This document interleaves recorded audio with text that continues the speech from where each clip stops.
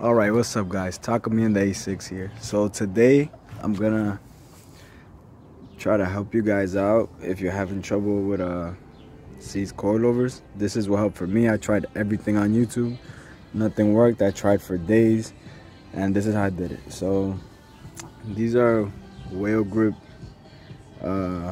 vices I got for $30 on Amazon. So what I did was, the coilover has a collar. I'll show you on this one. A collar like this. So I just put the vices on the collar, laid this flat on the floor. Then this end, I made sure it was against the cement like this. Now here I have a 4-pound hammer that I got on Harbor Freight for like $5. So what I did with this was, this piece right here, the knuckle bracket, spins as well as the collar.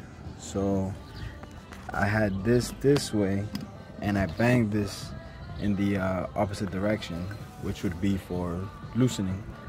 So I just banged it whichever way loosens, and with this pressure against it, I was able to loosen it. I tried everything. Another thing that helped me was vinegar. I had a vinegar bucket here, then I dipped it in hot water.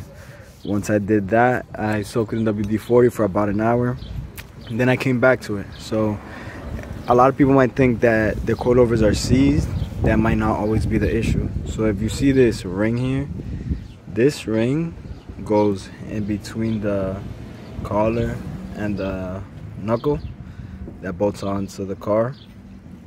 This ring is supposed to be flat. Let me try to focus this. As you can see here, it's very bent. It's bent upwards, so this is supposed to rotate. It was catching on the actual knuckle and the collar, not letting it rotate. So what I'm gonna do with this is, I'm gonna just try to bang it flat because I'm on a time crunch to get this car out of the garage. But you could order these. You can actually order these whole assemblies from certain companies. They come separate. You just unscrew this and take the strut apart. But yeah, this is what helped me. Vice grips, whale size, 4-pound hammer, some WD-40, and a bucket of vinegar. What I did after I soaked in vinegar though is I threw it in boiling hot water to try to crack the rust off, and that helped as well. Once I took it off, I cleaned it with a wire brush, and I put anti-seize. I brake cleaned, before I put the anti-seize, I brake cleaned everything off and made sure that there was no dust inside of the threads, no dirt, no particles or anything. I hope this helps you guys out. Thank you.